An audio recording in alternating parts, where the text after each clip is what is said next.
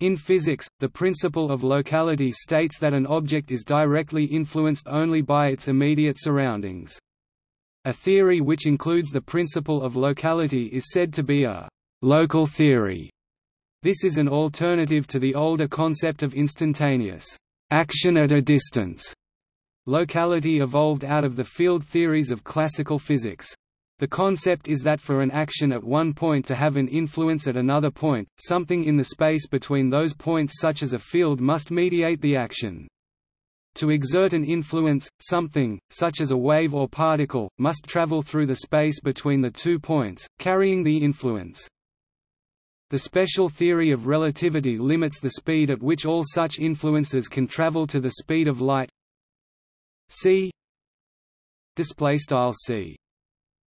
Therefore, the principle of locality implies that an event at one point cannot cause a simultaneous result at another point. An event at point A cannot cause a result at point B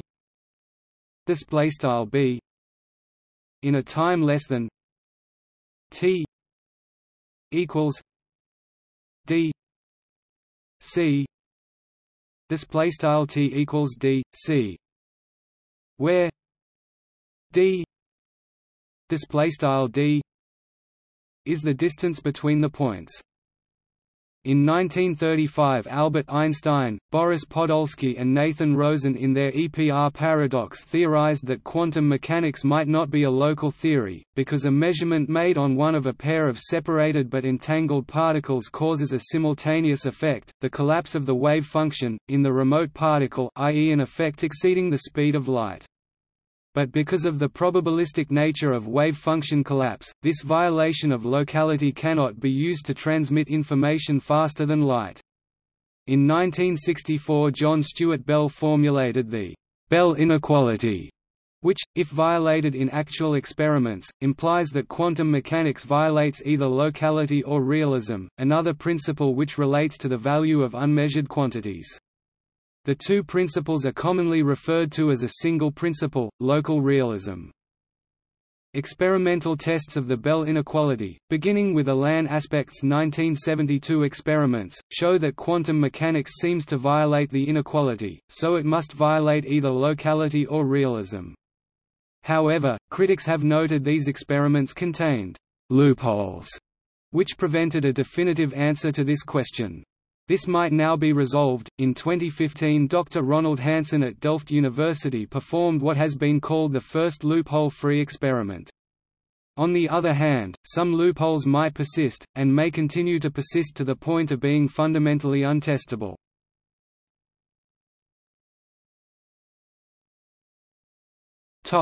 Pre-quantum mechanics.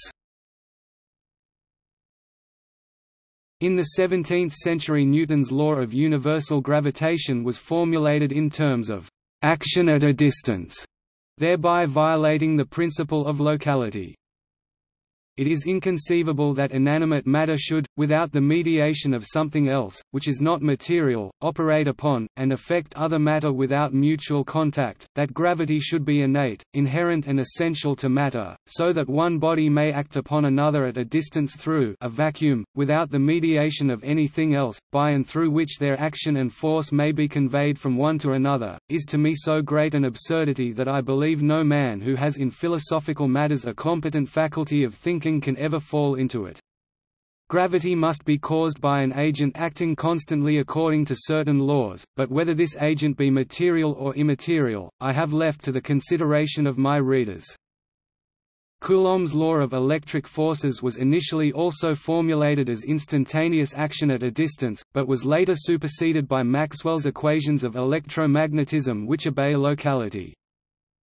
In 1905, Albert Einstein's special theory of relativity postulated that no material or energy can travel faster than the speed of light, and Einstein thereby sought to reformulate physical laws in a way which obeyed the principle of locality. He later succeeded in producing an alternative theory of gravitation, general relativity, which obeys the principle of locality. However, a different challenge to the principle of locality subsequently emerged from the theory of quantum mechanics, which Einstein himself had helped to create.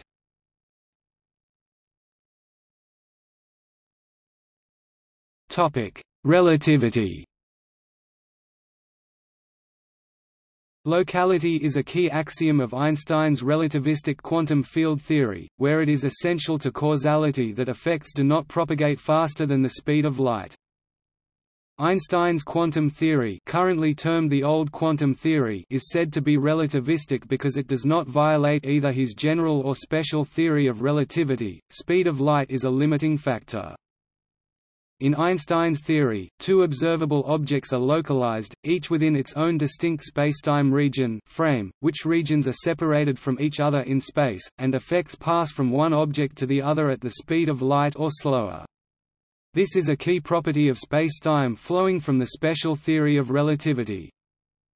A solution of Einstein's field equations is local if the underlying equations are invariant, a condition where the laws of physics are invariant, that is, the same, in all frames which are moving with uniform velocity with respect to one another. Alternatively, a solution of Einstein's field equations is still local if the underlying equations are covariant, i.e. if all non-gravitational laws make the same predictions for identical experiments taking place at the same time in two different inertial, that is, non-accelerating frames, such that the variations from the resting state are the same, i.e. vary equally for each frame.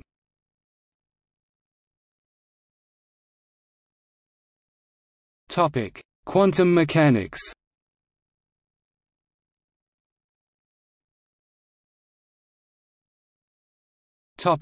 EPR paradox. Albert Einstein argues that quantum mechanics is an incomplete theory, because he has shown that, as originally formulated, it leads to what he thought is a paradox. Einstein, Podolsky and Rosen, dubbed the EPR group, identified an apparent paradox in the theory. Quantum mechanics predicts non-locality, which they considered a contradiction with special relativity, unless position and momentum are simultaneously real properties of the particle. The truth is that the mere presence of non-locality actually does not contradict special relativity, so there is actually no paradox. However, this was only realized years later, during the formation of quantum field theory. Einstein based his conclusion on two assumptions, which he termed axioms, namely, that the principle of locality is necessary, and that there can be no violation of it. This is where Einstein was wrong. He termed this, the principle of local action. The idea characterizes the relative independence of objects far apart in space, A and B. External influence on A has no direct influence on B. He said that without this principle, the idea of the existence of quasi-enclosed systems, and thereby the formulation of laws which can be checked experimentally, would be impossible. Einstein's conclusion was unverifiable experimentally until, in 1964, John Stuart Bell derived a theorem that makes quantum mechanical predictions, which no competing theories based on local hidden variables, the local realism principle, have been able to reproduce.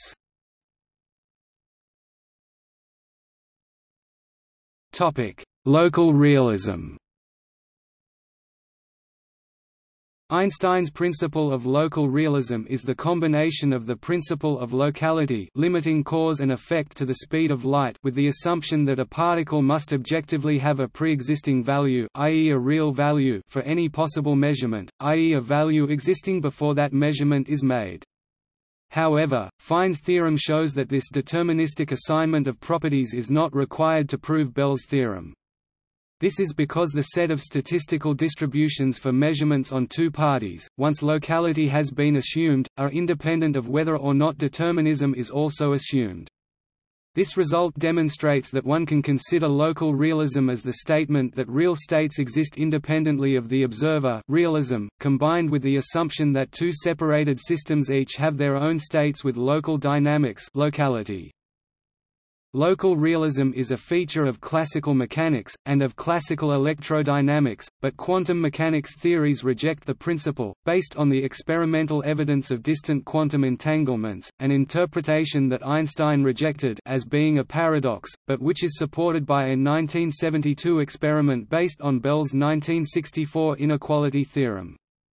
It is unclear whether the 1972 experiment demonstrates a genuine violation, because it did not test the subclass of inequalities, and because of experimental limitations in the test. In current theory, post-1972, various interpretations, i.e. theories, of quantum mechanics violate different aspects of local realism. But some interpretations only violate aspects of a related principle, known as counterfactual definiteness. Counterfactual definiteness is the idea that it is valid to describe as definite the result of a measurement that has not in fact been performed, i.e. to assume the existence of values that have not been measured.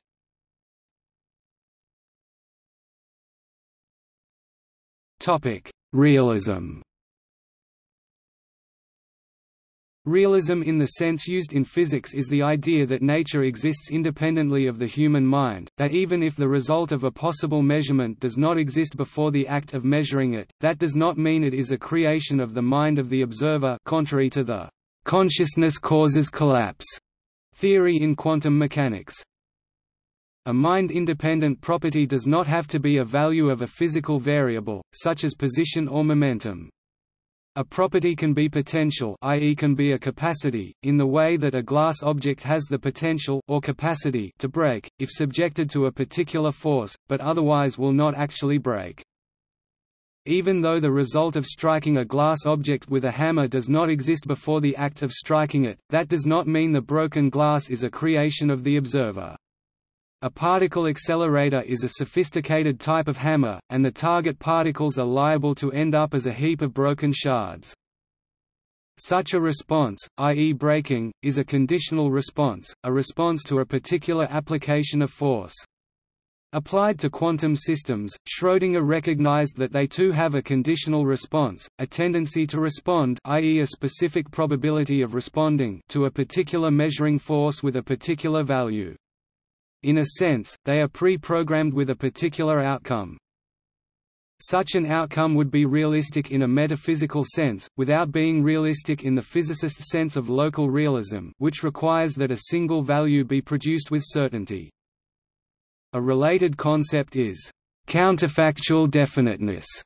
The idea that it is possible to meaningfully describe as definite the result of a measurement which, in fact, has not been performed, i.e. the ability to assume the existence of objects, and assign values to their properties, even when they have not been measured.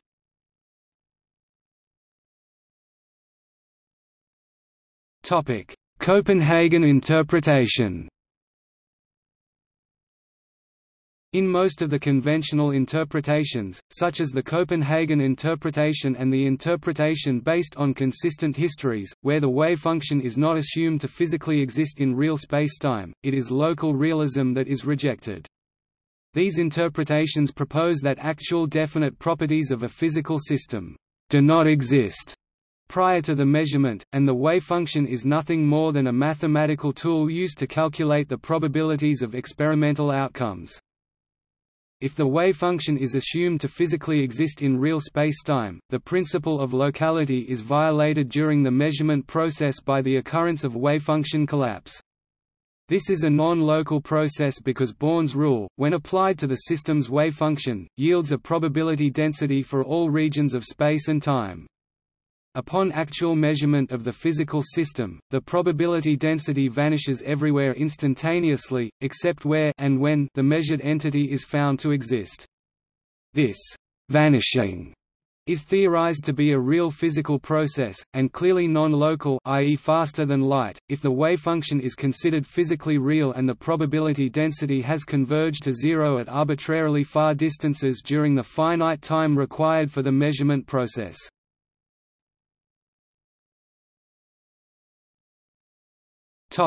Bohm interpretation.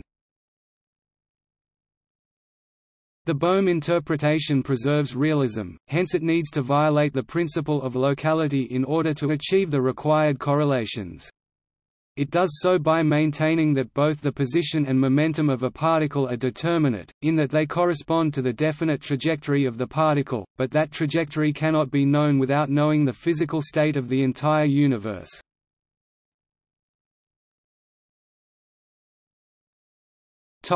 Many worlds interpretation. In the many worlds interpretation, both realism and locality of action are retained, but the interpretation posits the existence of a universal, non-local wavefunction which mediates non-local correlations.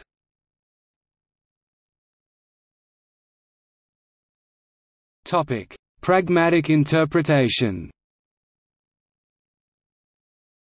Because the differences between the different interpretations are mostly philosophical ones except for the Bohm and many worlds interpretations, physicists usually employ language in which the important statements are neutral with regard to all of the interpretations.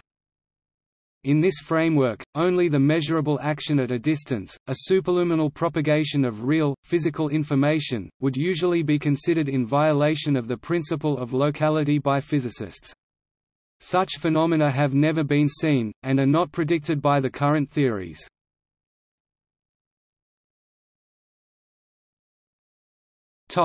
Loophole-free violation. In 2015, Ronald Hansen reported observing a loophole-free violation in an experimental test of Bell's theorem, in other words, a result which, for the first time, is free of any additional assumptions. Previous experiments, going all the way back to 1972, had required that various assumptions be made in order to obtain an unambiguous contradiction of local realism. Hansen was reporting on entanglement regarding distant electron spins, in 245 trials, which found that S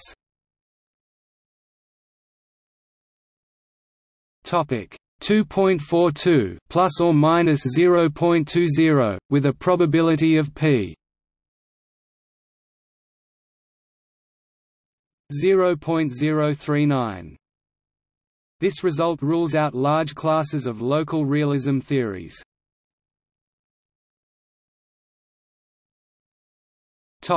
Non-locality.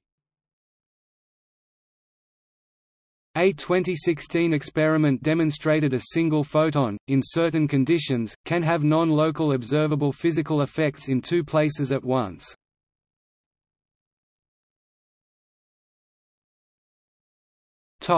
See also: Einstein's thought experiments, EPR paradox, local hidden variable theory, non-locality disambiguation.